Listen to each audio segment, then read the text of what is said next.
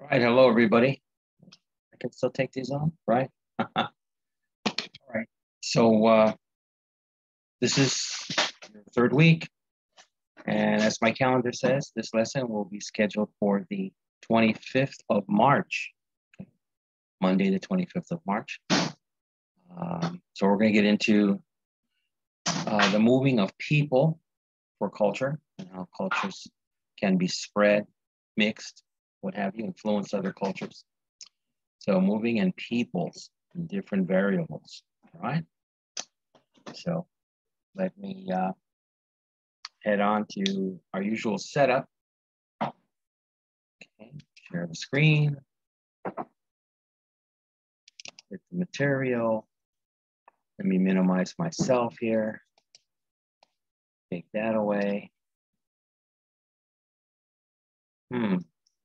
Where's my beginning? I hit slideshow.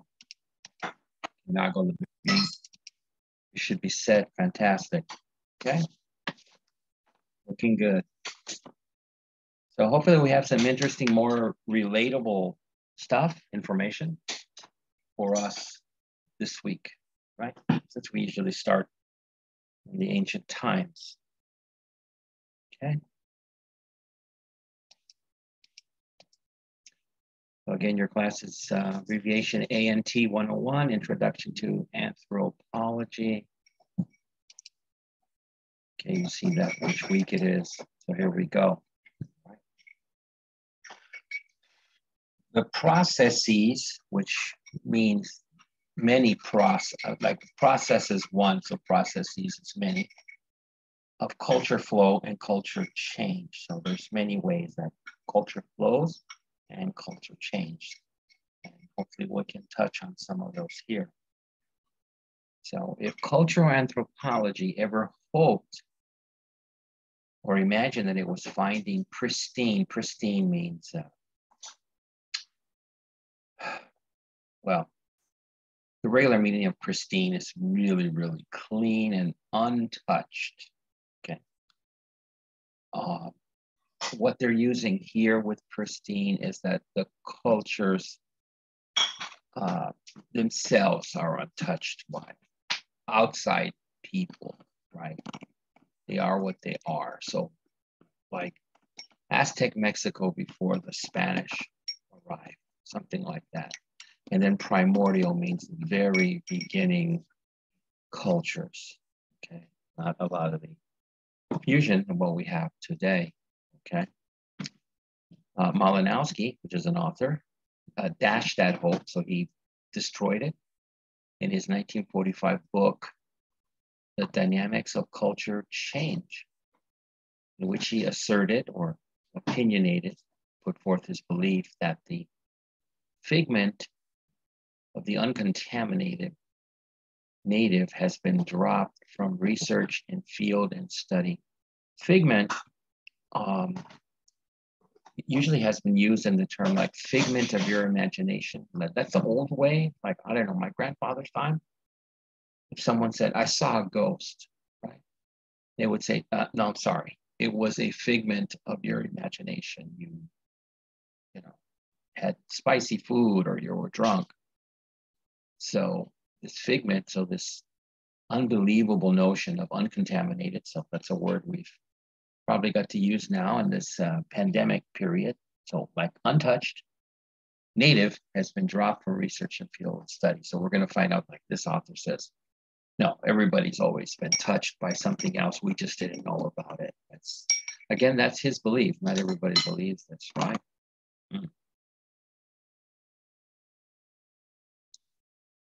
So there he further states,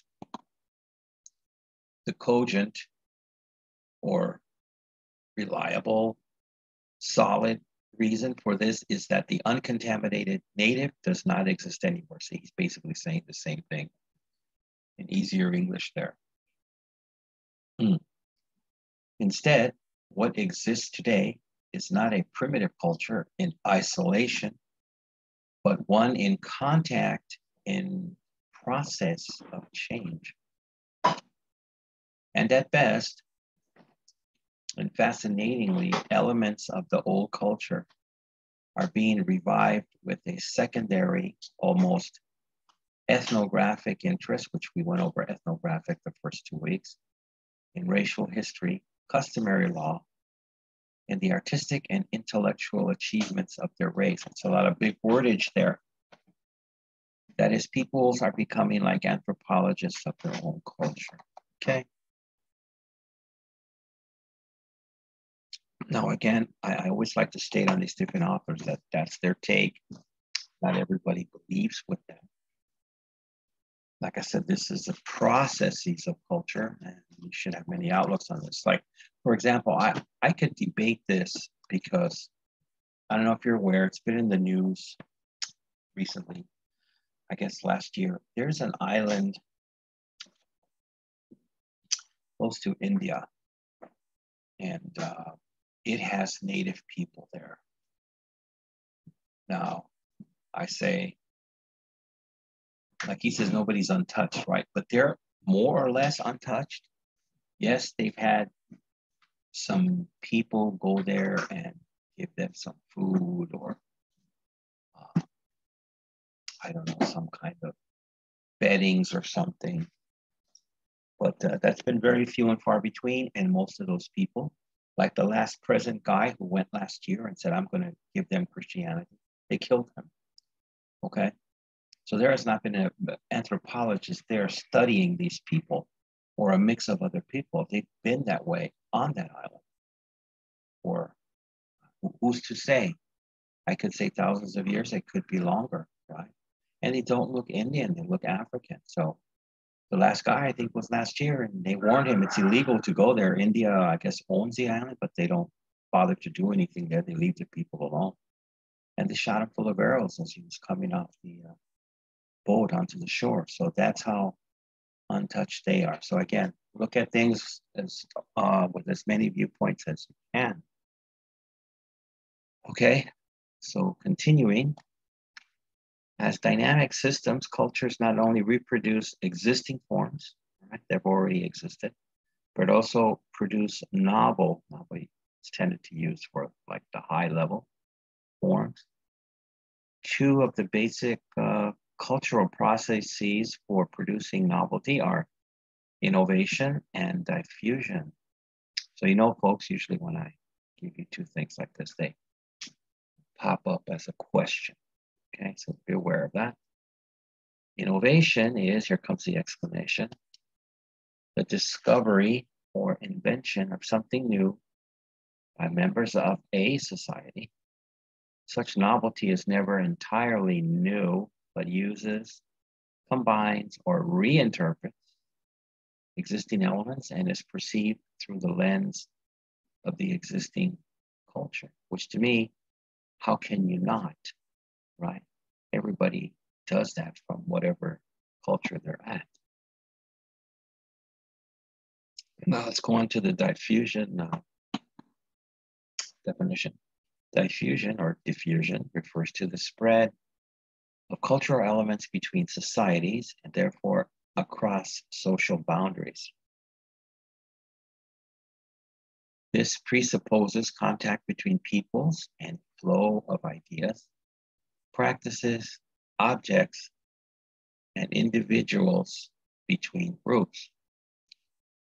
While this process has sometimes been seen as foreign, even destructive to local culture, it is really nothing more than normal cultural transmission, really, learning and sharing, except translocally.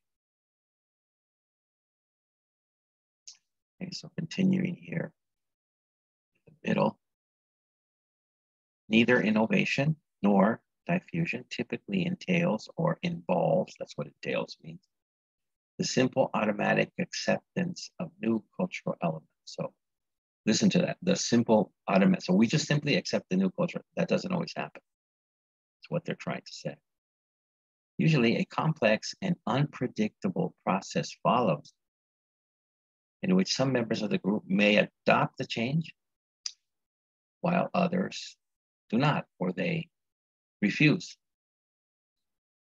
So my experience, and Mexico, for example, became a Christian country, but people who have strong Indian roots, not only Aztec, there's a multitude of Indians, Huasteco, Totonaca, Chichimecas, all kinds. So for a lot of those folks, they didn't completely accept the Christianity or Catholicism. They mixed the two, right? And from what I understand, the same thing happened in the Caribbean, where you had African folks that were originally slaves, and they adopted Christianity, but they mixed in some of their own early African gods, right? And Brazil, same thing. Okay, so let's go on with how some people just automatically accept these new cultures and some people don't, or they mix or change. Those who adopt it may still modify it to substitute familiar materials or to conform to local tastes and values, or to find new uses, applications, or meanings for it.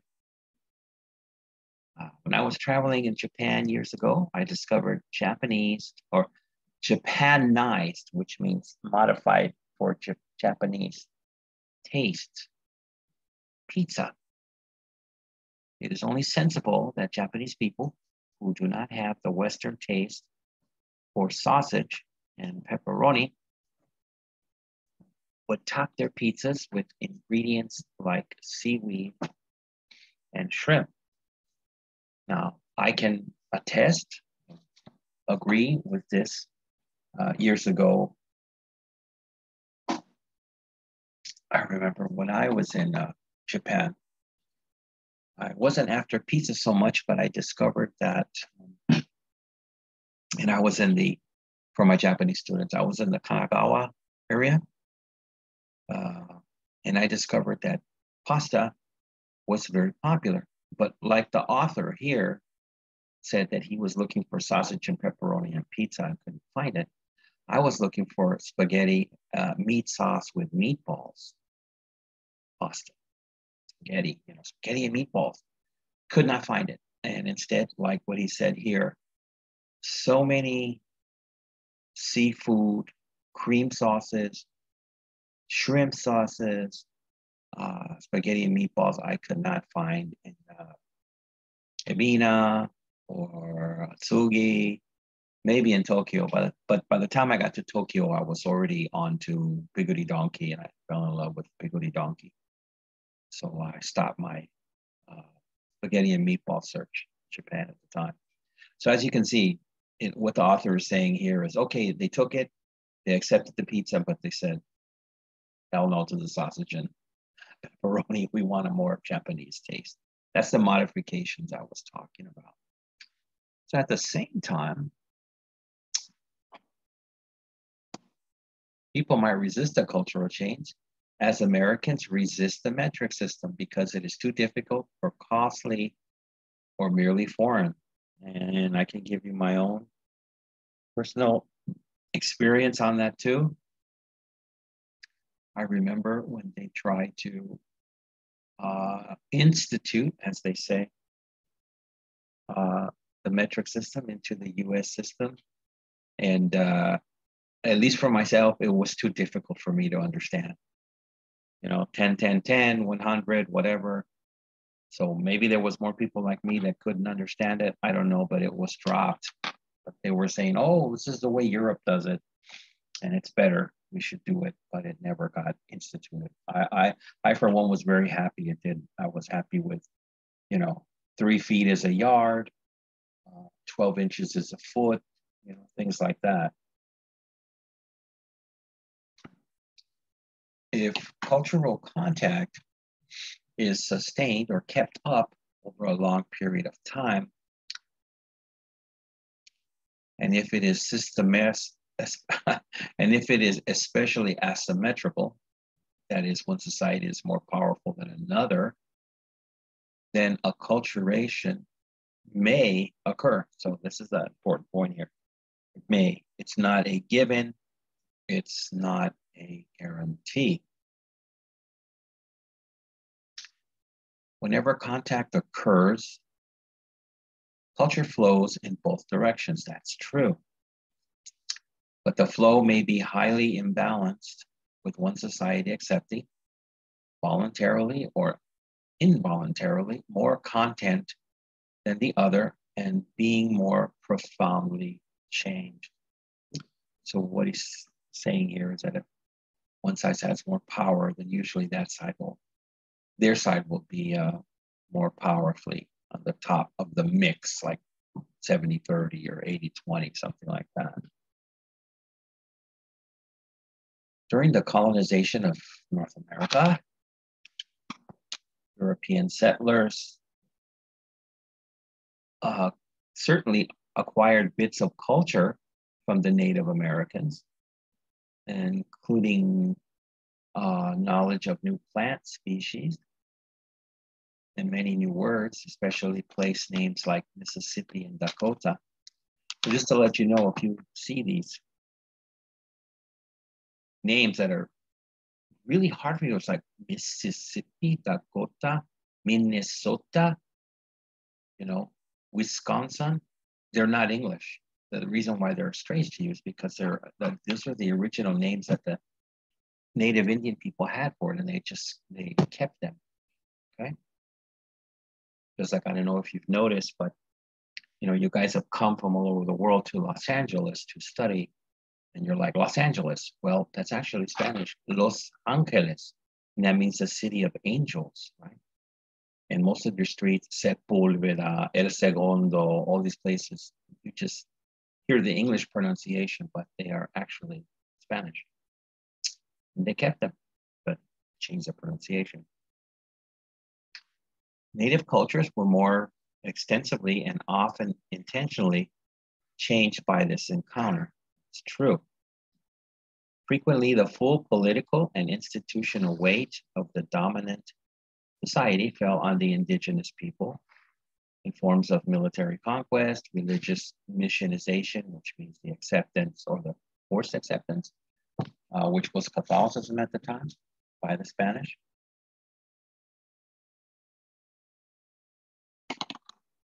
Geographical relocation, which they're probably talking about later times where American Indians were relocated to reservations, and forced education, and they used forced education in these relocations, especially in boarding schools where communication with families and society was weakened, if not severed.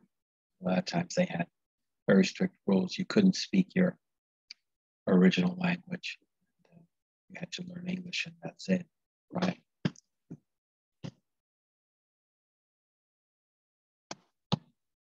Okay, so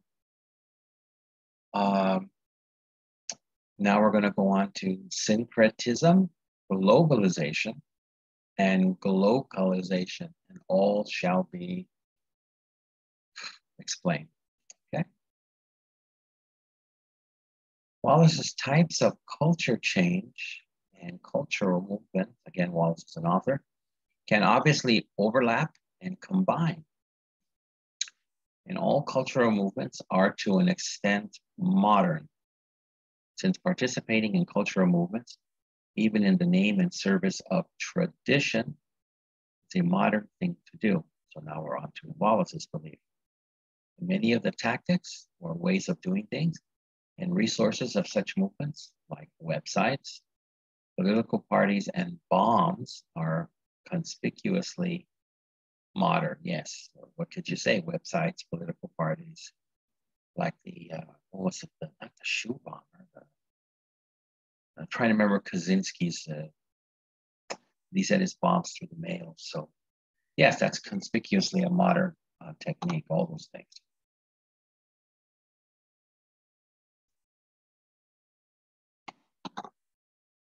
Indeed, cultural anthropologists have stressed the quality of borrowing or blending that characterizes all culture, but especially contemporary culture. So the examples we had of the pizza and the pasta, it's a contemporary example. The Balgo and Kirikura women introduced above, well, we didn't really introduce that. I thought that was kind of fluffy, but we can have some of the information there. I can explain it. They were clearly borrowing culture, and it may well turn out that each group will mix their new ritual with pre-existing rituals, myths, music, dance, and so on. Like I said, Mexican Indians mixing their existing beliefs in the different Mexican, like Aztec gods, like Tlaloc, the rain god, right? Quetzalcoatl, things like that. They mixed them with the Catholicism.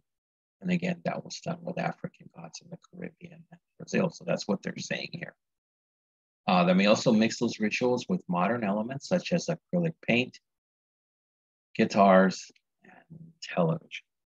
Again, who knows exactly the elements that they use to mix different kinds of belief systems, okay?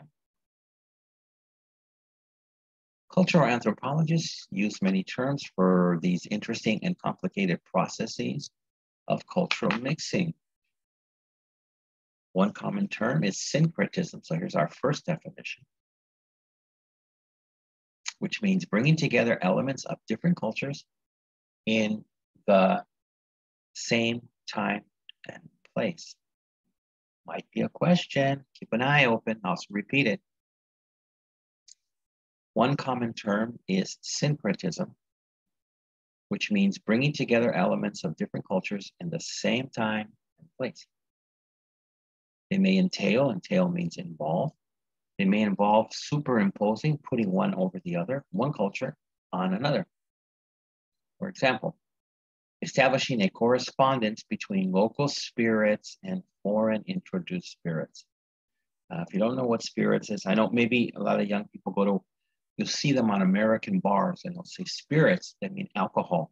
But what they mean here are ghosts, okay? Spirit is a ghost traditionally. More often, it takes the form of adding some local and traditional elements to the foreign modern culture to produce a third culture or a hybrid culture. Thus, anthropologists also call this process hybridization or fusion or creolization or conflation. Okay, and this also might happen in your own culture. Like I don't know if you've heard modern people, because of the sexual things that are going on now, dialogues and what have you, they're using this thing like Latinx to like include everybody, whatever they think they are, right, sexually. But traditionally for Mexicans that were, let's say, your parents were from Mexico and you were born here, maybe you spoke Spanish at home when you started elementary school, so you struggled with English, even though you were not from Mexico. And the way you were brought up was typically not, let's say,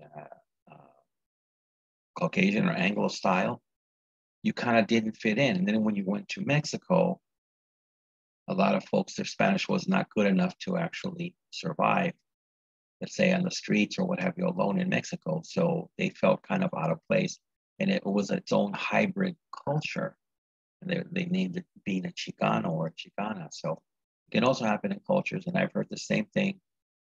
I had a friend here and parents were from Korea and he was born here and parents wanted him to speak English. So he really didn't speak Korean and always was excited about finding his roots and going back to Korea. And he went to Korea and a lot of local Korean people didn't accept him in Korea because he couldn't speak Korean. And they just said, well, you're an American, but he's Korean. He's 100% Korean. So these things can also happen culturally, okay? Thus, anthropologists also call this process hybridization or fusion or creolization or conflation, just to repeat that for you.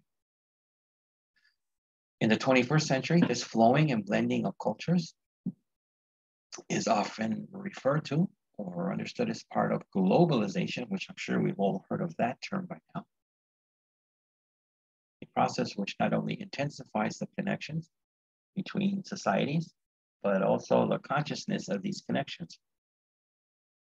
That is, people feel that the world is smaller and more interconnected, and that what happens elsewhere, even anywhere, affects them in some way. In his recent survey of globalization, Thomas Hyland Erickson, the author, lists a number of key forces or factors such as connection and mobility, the flow of ideas, objects, practices, money, and people. And the concomitant, this embedding of culture from its place of origin, which means taking, let's say, American culture and putting it someplace else, as an example. Erickson quotes the esteemed or highly respected sociologist Anthony Giddens, who saw such disembedding as the lifting of social relations from local contexts of interaction and their restructuring across indefinite spans of time and space. That's a little too wordy there. I wouldn't choose that, so don't worry about that. And that spans or covers that themselves contracted and sped up. Okay, I can tell you something very interesting I found out a few years ago. Since, English was kind of a universal language as far as, let's say, technology. Every country wants technology and it's spread. So the term's in English, and you've got people following American culture and wanting to have American things. Well, France, and I found out France a number of years ago passed a law, very strange, but very interesting. They passed a law a number of years ago where they said, we will only accept a certain amount of new English words, whether they're technological or cultural slang, into being accepted into the French, the French language. So I thought that interesting because, I mean, things go like, again, let's say you go to Mexico and you say, in Spanish, I want to use the internet. You're like, quiero usar el internet, right? I mean, so they're using the English, right? So I don't know exactly what words. There might be a list on the internet that you could find that they said, we won't take this word, we won't take that word. But at least France said, no. We want to keep a certain cultural, I don't know what word you want to use. It's not superiority, but let's say higher numbers of the French. We don't want to be flooded with a lot of English slang, right? And that's their priority if they want to do that. Okay.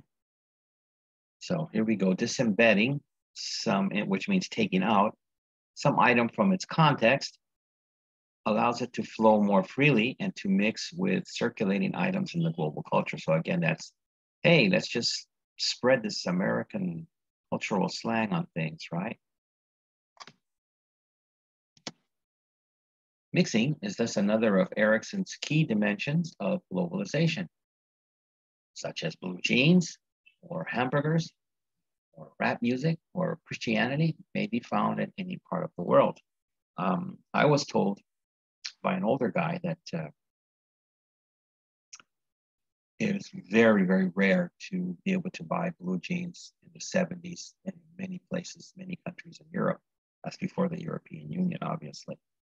So they had these black markets, which are kind of illegal markets where people can go and they would probably pay way too much of a price to get American items, and blue jeans were one, right? And then that's before rap music, so it'd probably be rock and roll music. And then I met a guy from Thailand in the late 80s, and he told me the same thing, hey brother, he'd tell people, I'd come to Bangkok and I'll show you where you can get blue jeans and American items. That's not the case now. There's been too much mixing and things are available all over the world.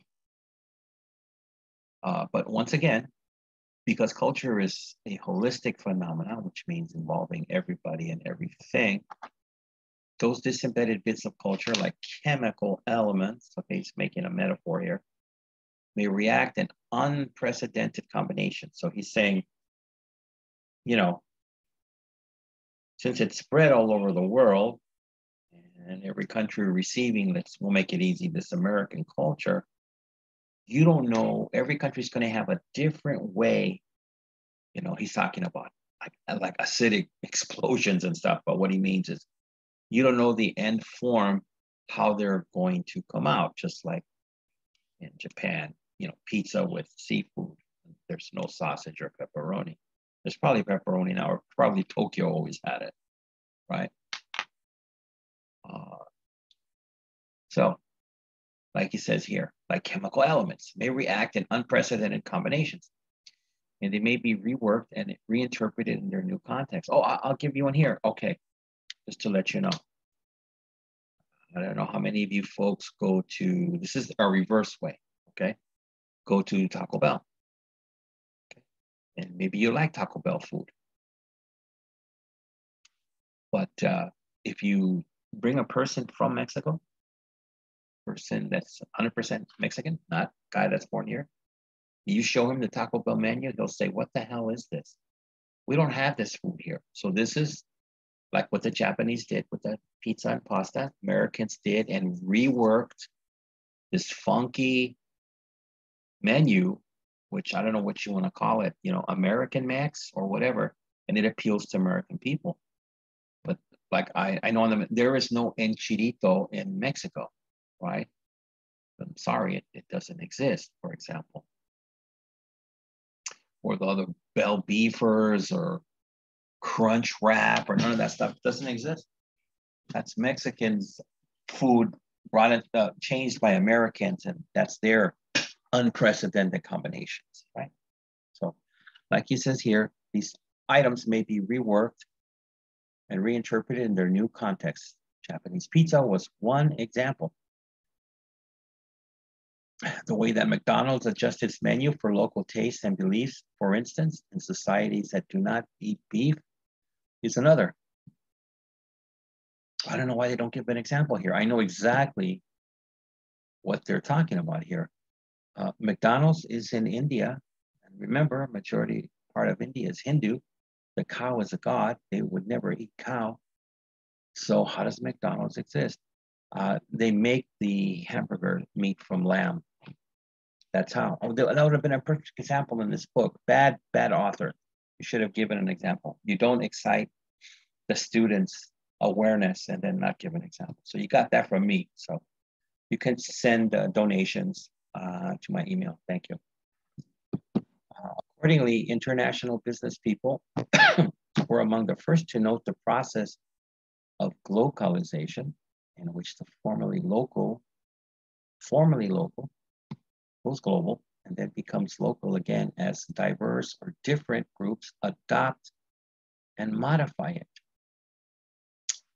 In other words, just because television or the internet or hip hop music is global, does not mean that it is the same everywhere. Very interesting. People in particular times and places pull down elements from the global circulation of culture and make them their own. Again, for example, I'll tell you something.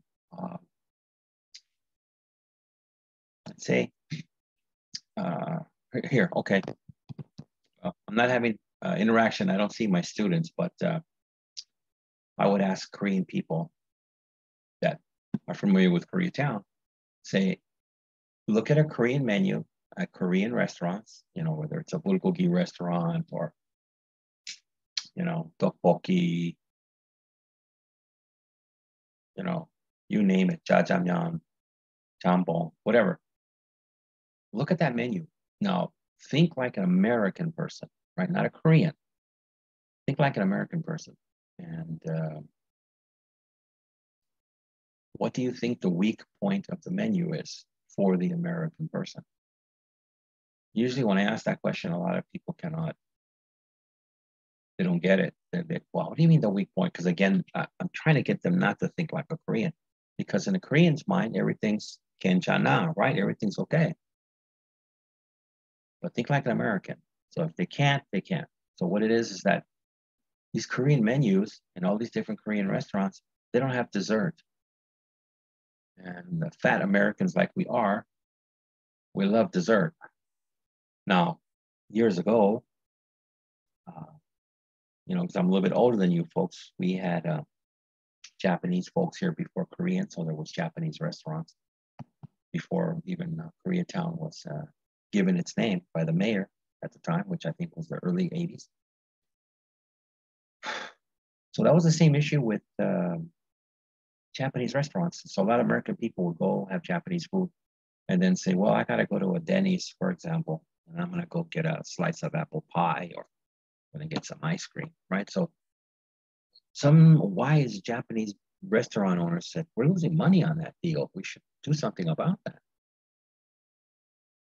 And somebody came up with the idea of green tea ice cream, and it was a hit. It was a hit. Now, why Korean restaurant owners can't think of that nowadays, I don't know, you know. But that was a hit. So now what I'm saying here is now once it gets to, like it says here, formerly local goes global and then becomes local again as diverse groups adopt and modify it. So it kind of just stayed where you're like, oh boy, I love going to this Japanese restaurant. They have the greatest green tea ice cream, right? Now, in the last number of years, I've noticed this modification in America. They do everything with it. Oh, a green tea shake, a green tea cake, a green tea brownie, a green tea cookie, right? So things can remodify over time. So now again, we're back to the relocation and dislocation, which means kind of like kicking out or moving people that don't want to move of peoples. Colonialism meant that mobility and circulation of goods, money, ideas, and institutions, but above all else, it meant the movement of people. So Europeans invaded areas previously beyond their reach or totally unknown to them. Native people conversely had to move aside, sometimes after violent confrontation, which means fighting, and genocide, which means the attempt to wipe out the whole race of people. At best, indigenous societies or their remnants, the people left over after the fighting, were resettled or moved to at the convenience of the colonial regimes to better control them, civilize them, and sometimes extinguish them, or we go back to the word genocide, to exterminate them, kill them all. In New Spain, Mexico, and Latin America, that was the original name, Nueva España, New Spain. The native inhabitants were transferred to reducciones, mission settlements, where they were subjected to religious conversion. So drop your Indian beliefs and you must believe in Catholicism. Forced labor, corporal punishment, which whippings, floggings, whatever they had at the time. See, again, in the term of whipping and shackling, so that puts you in iron chains.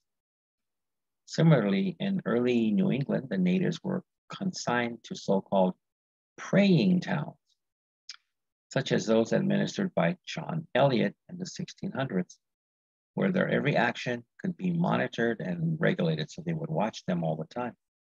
Kind of like what they're doing now, like let's say in, my buddy told me in London, there's cameras on every street and every corner. You're watched all the time. No say so in the matter.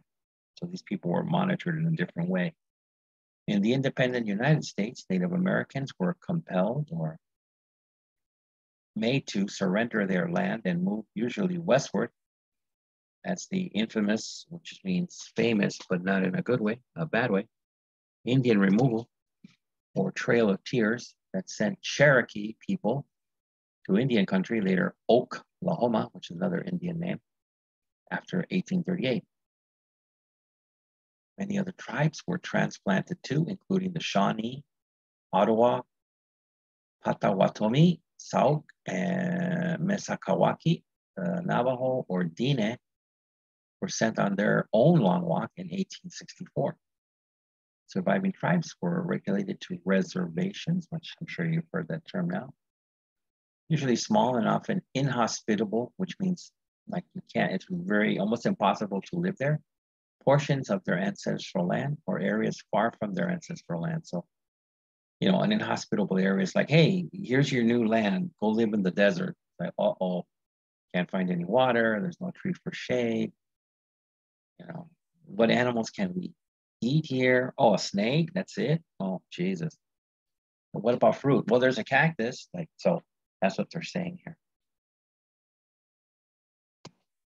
Now, we'll go on to something you might not have thought about, but it is unimportant. It does carry weight here. Okay. It is important. Be fascinating to know that, but I'll explain it. Tourism. Travel and cultural consumption. Consumption means when like people consume, well, like I can consume food, right, as a person, but people also consume the goods that they buy, the gas that they buy, clothes, electronics, you name it. That's why they say we're a consumer nation. Always got to buy stuff. One of the most common and widely accepted forms of global circulation of people and culture, but one that only began to receive serious anthropological attention in the 70s. So they weren't even seriously considering that. They didn't I think it's because they didn't realize it, is tourism. Most of us take tourism for granted. Tourism is tourism, right? People just want to travel.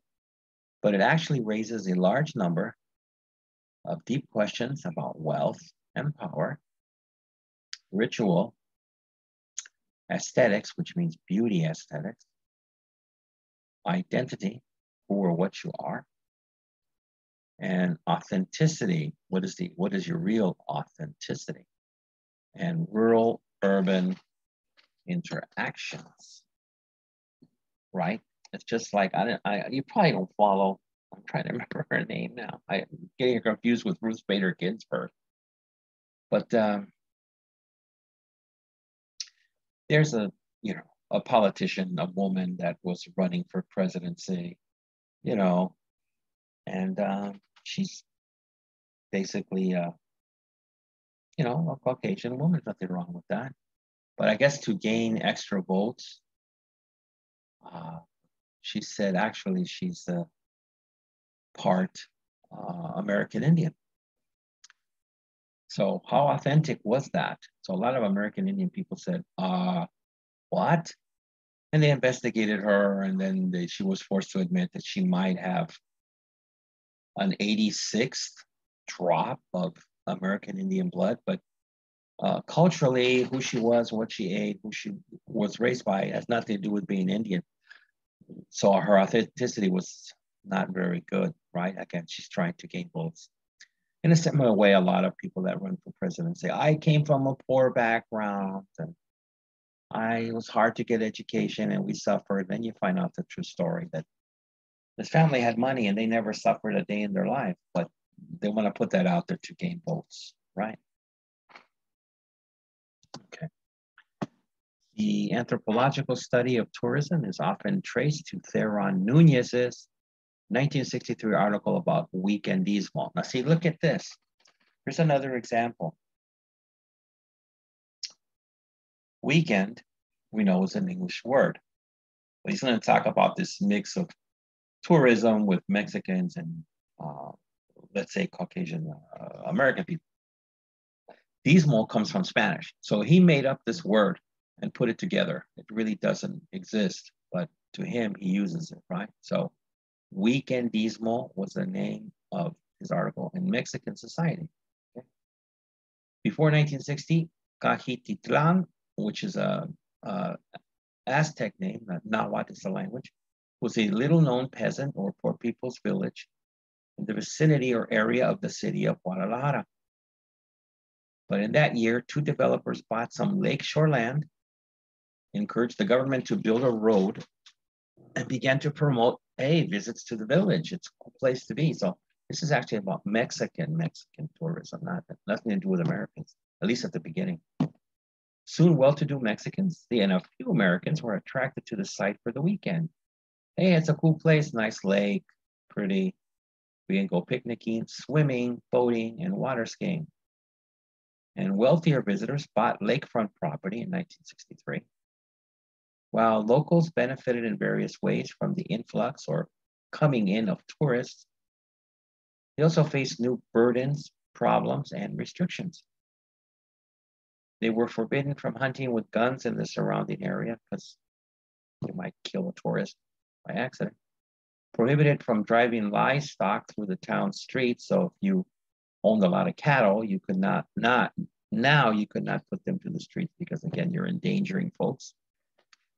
And punished for wearing, I didn't know about this, punished for wearing their traditional white cotton trousers called calzones on the grounds. They were underwear and hence indecent to the, I guess, the richer society. They didn't want to see men walking around panties, so to speak.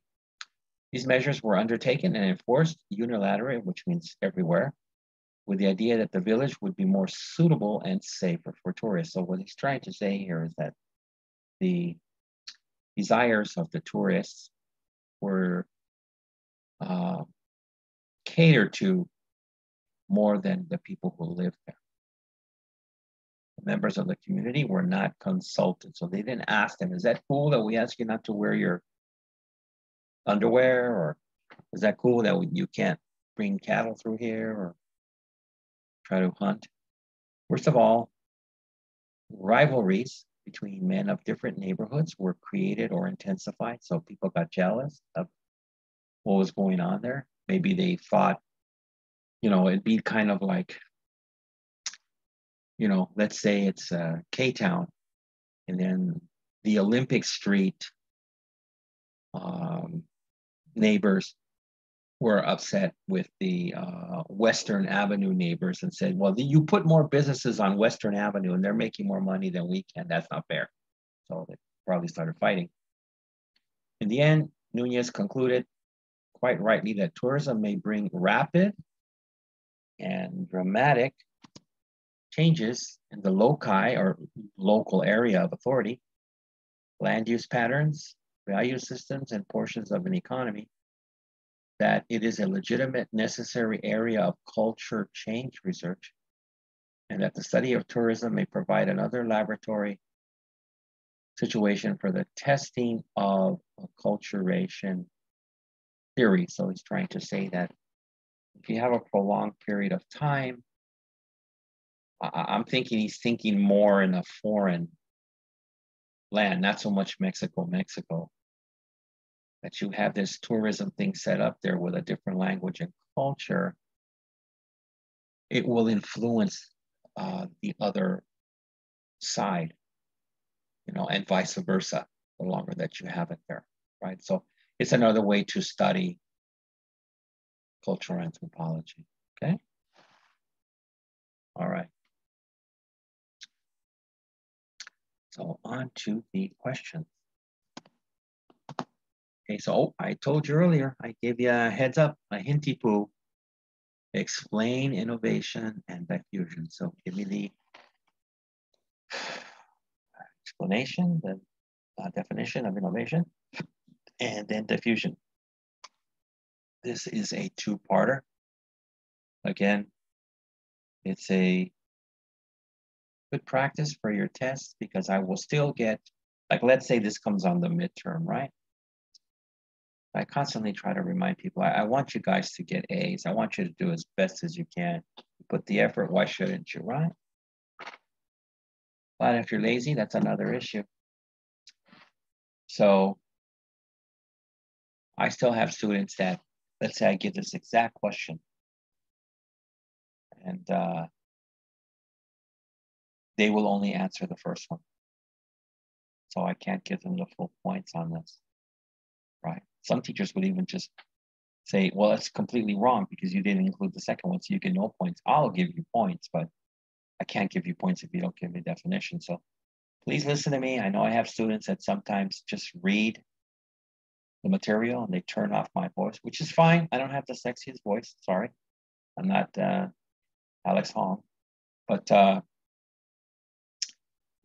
try to help you by talking to you. So do both, please. Okay, 2. What is cultural movement? That's a pretty short answer. You can explain that in just a few words. Shouldn't be difficult. 3.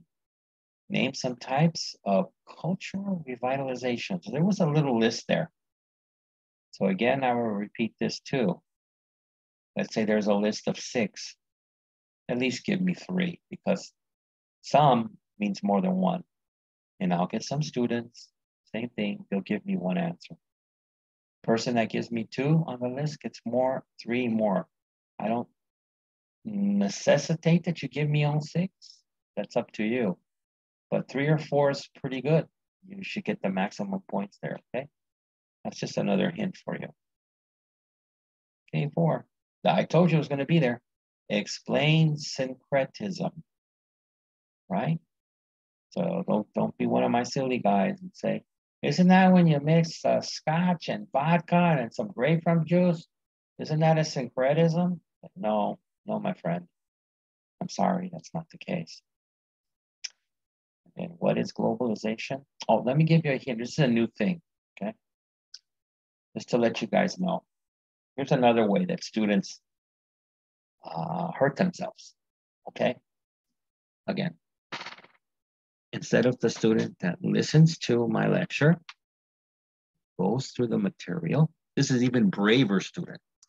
The braver student kind of says, I'm too busy partying or what happened because they're so brave and they're so smart. So then, let's say for the midterm, I give this question. Now, usually the answer from the material and what I give you in the lecture is not too long. It's pretty short. Makes it easier for you to get an A. But this student didn't pay attention to anything, didn't watch anything. So they'll just say, oh, I'll just look up Wikipedia and I'll see what's in Wikipedia. And they'll give me like a 8 or 9 sentence answer to globalization. That really shows me they didn't study what we were studying here for cultural anthropology. Okay, so just be aware of that. Okay, I'm trying to give you the easy ways here. Okay, 6. List some dimensions of Erickson's globalization. I kept on telling you when we reach a name, this person's an author, that person's an author. So I mentioned Erickson and just list some, again, not all of the dimensions of what he considers globalization, and you should be fine.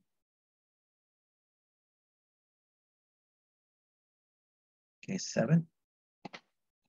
Colonialism, above all else, meant the movement of what? So again, that's kind of a short answer. So you can do it. Again, I'm wary of my funny guys that the movements of cars on the freeway, is that what we're talking about? No, sorry. Okay. 8. What was the main reason for transferring populations during colonialism? Again, I've had my funny guys in the past say silly things like, well, the real estate, that's why they did it. Real estate's cheaper in Las Vegas, so that's why you move. Again, we're talking about the time of colonialism. Forced movings. They listed quite a few native peoples there, so don't give me the funny stuff, okay? 9. This was at the top of the page. Tourism raises deep question about what? Well, again, I don't want to hear, well, it raises deep questions about what's the #1 honeymoon destination for Americans. That's Hawaii. That's what they're talking about, right? I bet you guys can't remember before Hawaii, and I think Hawaii started in the 70s, that Hawaii became the #1 honeymoon destination for American people. I bet nobody here can guess what it was before them. If you watch old movies and some old TV shows, they will say it over and over and you can see it. So you want me to tell you? Okay, Niagara Falls. Okay, that border between Canada and the United States and the beautiful falls. That was the honeymoon, #1 honeymoon destination before, I guess.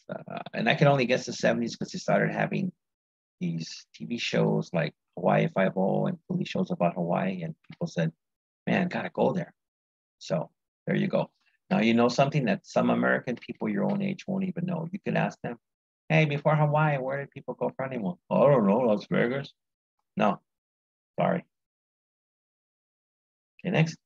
The anthropological study of tourism is often traced to whom and what. Okay, hint, hint, hint, hint. They're talking about that author who wrote that article. So, whom, give his name, and then what was the name of the article? And I'll give you some extra points if you can tell me what the article was about. Okay, that would be the same way if this showed up on the midterm. Okay, and there's a good chance a lot of these will. All right. So I ran through the questions well enough for you there. I hope so. You should be finishing those pretty quickly. All right. So let me wrap this thing up here. Hit the old stop share. And there I am again. Hey, back at you. So have a good time. Again, you're set to receive this the 25th of July. That's when this lesson is coming out. Okay, so enjoy it. I think you find this lesson more modern and contemporary than the really past things that we did. Okay, so until that time, take care. And we'll end this.